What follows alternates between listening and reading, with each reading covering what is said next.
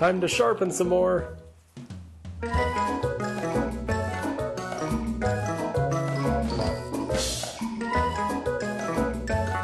Last week I did a live stream where I sharpened one side of this. But I've gotten some comments that people don't like the live streams as much. They like the more edited videos. So we're going to sharpen the other side. But just in case you did see the live stream, we're going to keep it all new because I'm going to make her do it. Okay. It's not that sharp. It only cuts paper really well.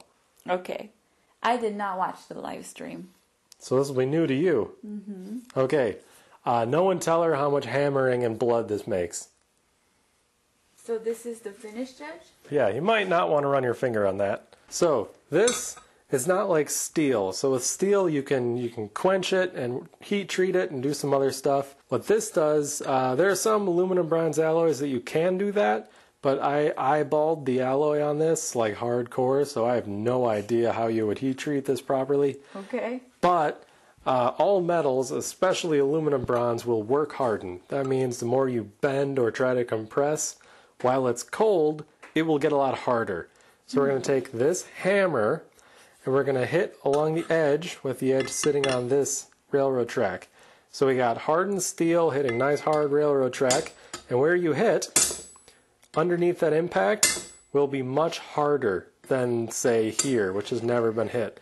Edge holding edge, like sharpness holding edge, and a crack resistant center spine.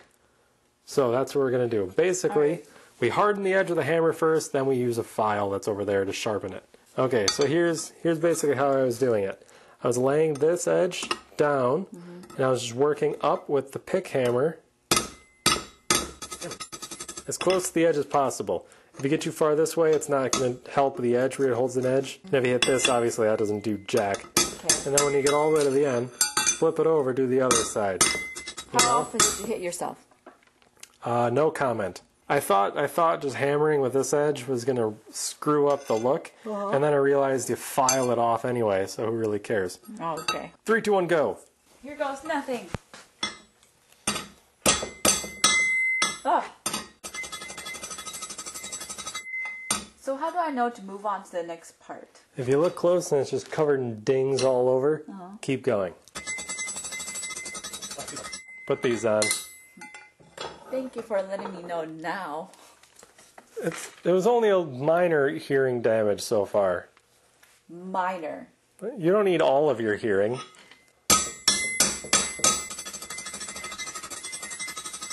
So is it normal that I'm seeing like flakes coming off? Maybe the alloy's a little brittle. Just keep going, I suppose. Maybe hit a little softer. Flipping it over. Okay. How did you hold it when you flipped it over like this? Very challenging, yeah.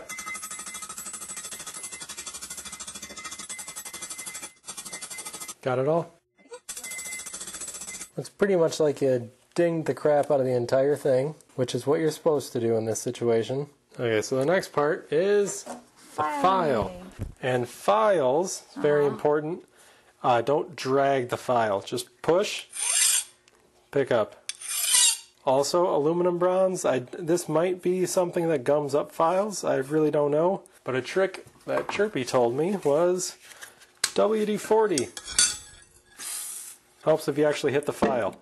And that will help the chips not plug up in the file. 3, 2, 1, go. 3, 2, 1, go. Man, this is way easier just being the cameraman. I'm not ruining it, am I? Well, if you screw up the file, I can buy a new one. It's going to be pretty tough to screw up the railroad track. I'm worried and about this knife thing is just for show, so it really doesn't matter. I mean, you're not doing pointless labor. Ignore me. Do I get compensation? Of course not. This isn't a job. I'm using my precious time. Yeah. Doing a pointless thing. Oh, it definitely has a point on it. We tested during the live stream. I can jab the point right into the bench. Flip it, okay, so flip it around and start doing the other side, and you'll see that this edge has a thickness to it, and you want it to get more like an edge like here. Not this still has a thickness. I did a bad job. But this is an edge. So with blades, there's an angle. So you can have the sharpness of the edge itself, but also the angle of the edge can be thicker or thinner. And since a lot of things are sharpened with rotating stuff, you'll end up with like a curved bevel. So you can end up with a thicker thing with a sharper point. That's how a lot of razor blades are, so they can sharpen. However, like a lot of swords are like this. So it's more of a knife angle, like a thick, not obtuse, it's still an acute angle, but a much thicker sort of edge on it. And that's probably what we're going to have to end up with here. So it's not going to be as great for shaving or like slicing through really thin stuff, but if you hit something and move, it'll still cut into it. It'll definitely cut the paper. Yeah, well, and the reason we're using a file for this and not something like an angle grinder, which is one of my favorite ways to grind stuff, is because the angle grinder heats up whatever you're grinding. You don't want this heating up? Right, so work hardening, bashing it with a hammer makes it harder. Heating it up once it's work hardened softens it again. So we don't want to soften it. We want to do all of this at cold temperatures. Now there are ways to use a power tool to file it. Like there's whetstones, and there's also like big rotating grinding stones that don't rotate as fast as an angle grinder, or they're covered in oil or something to keep it cool. I have none of those. I have this file. I hope I'm doing a decent job here. No one's cringing watching me doing this. Well, if you screw up, I'll take it out of your pay. What pay?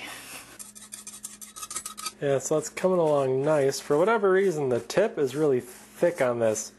I think that was because this was 2 pieces of printed plastic that I glued together that I used to make the mold. The tip kind of spread apart, so there's a little extra mass there at the tip. But that's all the better for stabbing.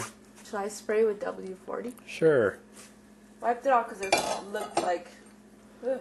It was covered in golden glitter, like we're some kind of fancy rich place. Ooh. But we're the poor kind of fancy rich place, where instead of putting gold flakes in the drinking water, we put brass in it, or aluminum. You know, I never understood fancy like places. Like, I don't know if you guys seen, but there's this ice cream that's like really expensive, and one of the things ingredients go on it's gold flakes, just because. The ritziest way to get heavy metal poisoning. Like, why? You know? Because they can. More ridiculous, I saw another one where you can take a pill that'll make you poop gold. Literally flushing money down the toilet? Is that what they want to do? Pointless money wasting, because they have money. Yeah, what they should spend their money on tools that they don't use a lot. Yeah. Yeah, chainsaw file. Imperfect one. You know, one where the blade is not straight. Sure, criticize my work. See what I have to live with? A beautiful woman. How terrible. You know, in modern day, nowadays, when they're doing this repetitive task, they could turn on music or podcast or something to listen to, right? But in the past, I wonder how they did it without going crazy in their head. They probably had the old-fashioned podcast. People talking. A guy sitting there talking to you. Is it a weapon? What is a weapon? Is a weapon when it's used as a weapon? Because, see, I got a pocket knife, and I don't think that's a weapon. The way I define a weapon is its only sole purpose is violence. Okay. You know, but a tool, like a hammer, is a tool. You use it to make something, you know? But you could also bash someone's face in. But you can also make something with it. So like a knife can be a work tool, or you can stab someone. But like a sword is a little more of a weapon because you're not going to like open boxes with it or cut your steak with it. Suppose you could, but it would be really weird. Pretty sure when they made swords, their purpose was to use it in war. Okay, where do you fall on the bow and arrow? Bow and arrow? Because that's clearly meant to shoot stuff, but you can shoot animals that you can eat. Same for a gun, I guess. Well, Homer Simpson even used a gun to turn off the lights in his house. So it was kind of a tool. when gun was first created, was it for war or was it for hunting? I suspect it was for war because they suck too much to shoot an animal. Ah. It was for like multiple people to shoot at multiple other people. It was like the early guns were terrible. Yeah. But if you had 100 people shooting them at 100 other people, they were pretty awesome. Early gun would have been terrible for hunting because he would shoot once and he would just sit there. Yeah, you'd like shoot, and the ball would just like hook in a random direction, and the deer would look at you like you're an idiot and then just run away. And you'd sit there like pouring in the powder and like tamping it down. And the old ones didn't even have the flintlock. You had to like hold a burning piece of twine into a hole to shoot them. Okay then, a spear. If hunting animals counts as a tool, people all over the world hunted animals with spears, and some people still do. Is a spear a tool? A knife can be a tool and a weapon, but a sword is kind of a weapon-only kind of blade, right? So, since you did anthropology and archaeology, did people during like the Stone Age, when they were more of a hunter-gatherer, are there any evidence that murder happened? Yes. And battle happened between people? Yes. But did they use like a different thing, or did they use like... People have tried to kill each other since there were people. Well, that's true. But did they like kill people with tools? No, I imagine whatever you got's gonna work. I mean, projectiles have been around a long time. Even like our shoulder, like the human shoulder joint, can throw a ball really fast and very accurately. Way, way better than a chimp. And chimps are really, really strong. But there's no chimp pitcher in Major League Baseball. Impossible. The chimp, a run-of-the-mill, standard, mediocre chimp could rip a pitcher's arm off, but he could not throw the ball. Have they tried? Ripping an arm off? No, teaching a chimp to throw a ball. Yeah, they do like underhand. They can't do overhand? Not really. Why not? Their shoulder joint is arranged differently. Oh, really? Yeah. I didn't know that. They're designed to hang upside down, like hang on branches, not overhand throw anything. What about apes? Can apes throw? Chimps are apes. Okay, primates? So are people. Chimps are primates. No, wait. So what am I thinking? When you say, what about gorillas? They're apes. Okay. Isn't there a different... This is way off topic, people. Way off topic. This is mindless task. Way off topic. What makes apes different from monkeys, Oh, yeah. among many things, is our hands. Monkeys walk on top of branches. Apes hang on branches, called brachiation. And if you see a chimp's hand bones, they're curved. So they're like, Humans are different. We walk on our feet. We don't climb on junk. So our hands, while still, if you rip the skin off and look at bone for bone, it's very much an ape hand, especially dexterity and strength. We don't have the big, thick, curved bones or the arm muscles to hang on stuff. Not as much, but we definitely have ape-like hands. Don't they also like walk on their knuckles? Yeah, when they're walking on their knuckles because they don't do like flat on the hands. One thing we have even more dexterity. I don't think a chimp can do this. They can't touch their pinkies? They can't touch their thumb to their other fingertips. We have much better dexterity.